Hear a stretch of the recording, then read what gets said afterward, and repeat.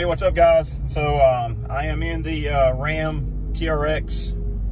I'm headed back to the dealership.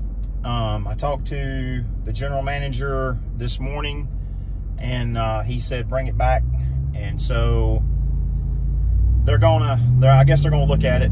I don't know what they're gonna do. I mean, I've already so basically I took some painter's tape and I taped up every possible seam of the truck around the A-pillar and almost the entire windshield, and the sunroof, and even around the mirror, even the glass around the door.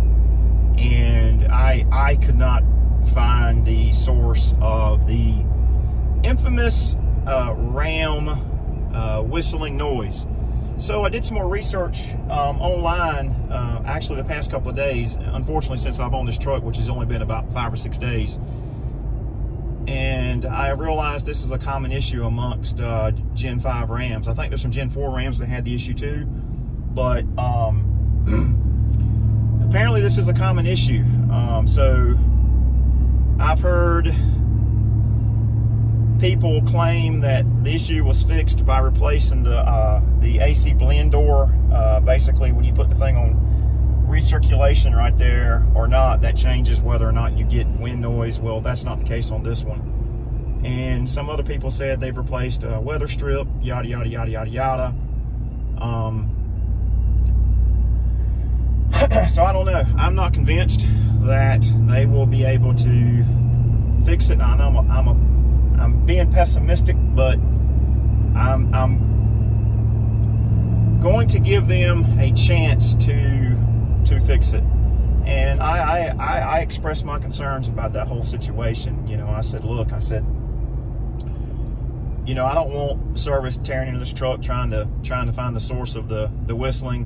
To me, taking a vehicle back for warranty repair could actually be more detrimental and worse to your new vehicle than actually just living with the problem at hand. So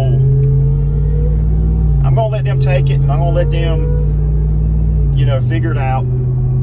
Hopefully try to fix it. But yeah, I'm not a happy camper right now. And this dealership is literally almost an hour away from where I live. I've already between last Friday and, let's see, it's Thursday now, I have literally been back and forth to this dealer about 4 times. So at any rate, we're going to get it back over there. The GM, he seems to be like a good guy. I'm not going to pass any judgment whatsoever. I'm going to let them do their due diligence and see what they come up with. But I mean, I'm not even having fun driving this TRX, guys. I mean, if I was having fun with it, I'd be pretty much dogging everybody on the road here right now. But I'm not in it. I don't feel it. I can't even enjoy the truck. That's no. Well, I take that back. That is not where I'm at. So I am right here. But yeah, I'm not happy. But anyway. So yeah, they're supposed to give me a loaner. We'll see what the loaner is. I'm not sure what it's going to be, but we'll find out what the loaner is. I'll catch you on a little bit.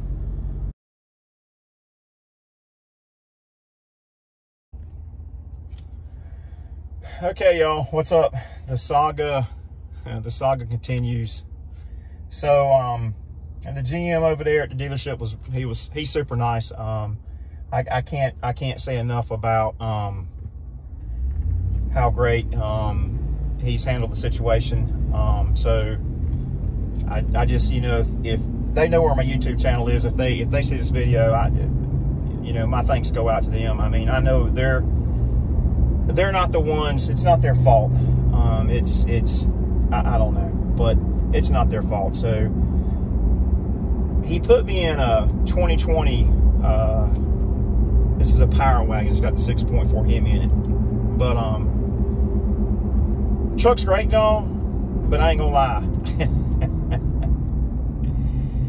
Albeit it's not as bad as the brand new 2021 TRX.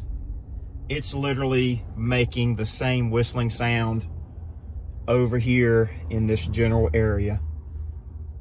So I don't, Ram, what is going on with your trucks, man? I don't know. Anyway, I just want to give you guys an update.